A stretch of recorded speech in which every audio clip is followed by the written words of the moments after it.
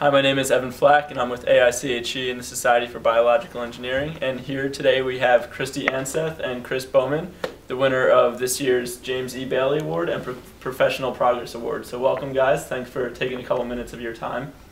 My first question is just kind of to both of you, what this award means to you, what work has led you to winning these awards?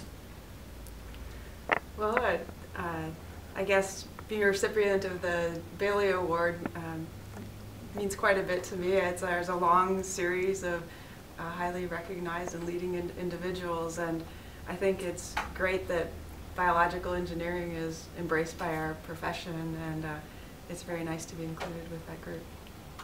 Yeah, and I'd echo the same sentiments for the professional progress. There's a very long, distinguished list of individuals who have won this and then gone on to be incredibly successful. It's an award that's kind of a transition from being a younger faculty member to being a more senior faculty member, and it's quite an honor, and it's really recognizing the work that all the students and postdocs that I've been fortunate enough to be affiliated with, and so it's an honor for them too, and that makes it is also very nice.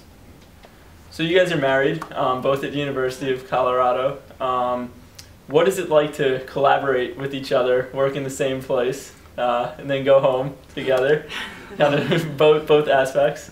It's a lot of fun. Yeah. I mean, it's actually great. I mean, we're best friends and collaborators, and it's just a wonderful experience to be able to go into work together and to kind of share things at that level, and to also understand each other's jobs and the commitments that each other have.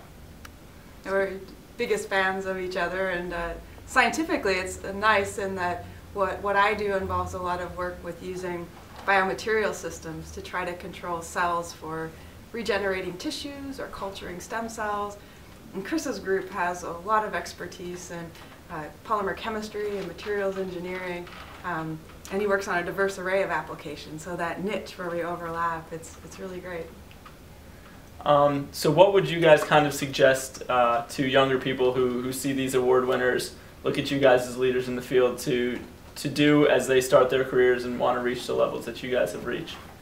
Yeah, I mean, I think especially in today's culture and climate, persistence is probably one of the biggest keys, and that you can't get too discouraged by failures, and you can't get too excited by success. You have to just kind of keep your nose to the grindstone and try to identify the right problems and be kind of believing in yourself that you have identified the right problems, and then being persistent and trying to figure out how to convince others that you've identified the right problems, and then pursuing them to that end. I would echo those sentiments, and I think maybe not being afraid to take risks early in your career, believing in your ideas, not being afraid to build out new collaborations and embrace new areas, and kind of work at that interface.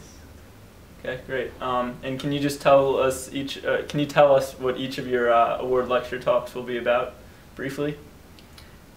So I'll be talking about implementing click chemistry and trying to use that as a means for controlling the precise structure of polymers. And so in synthetic polymers, we have this long history of not being able to control precisely the structure of materials.